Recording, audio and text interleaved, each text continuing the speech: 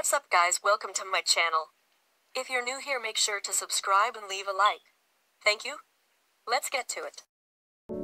What the hell is happening to Kylian Mbappe? From FC Monaco to PSG. Scoring 16 goals in 41 appearances. The great player of 2018 and 2019. Scoring 33 goals in 29 appearances with PSG.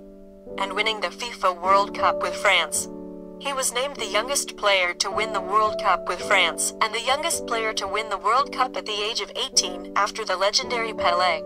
But within a short period, it looks like the star is losing it all. His performance has changed in the 2019-2020 season, and became an absolute disaster for his career. The Frenchman is nowhere to be seen. He has scored only 1 goal in 4 appearances since the season started. Do you think he can make a great comeback? Maybe. But what is the cause of his absence? What is going on with him? For some fans, they may think that the Frenchman is doing something else, but I'll tell you the cause for his absence. Injury. Mbappe, the Paris Saint-Germain forward, got a hamstring injury during a game with Toulouse on August 25th. Since then he hasn't shown up.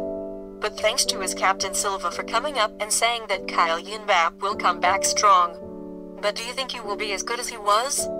Leave your opinion. And let's expect the best from him.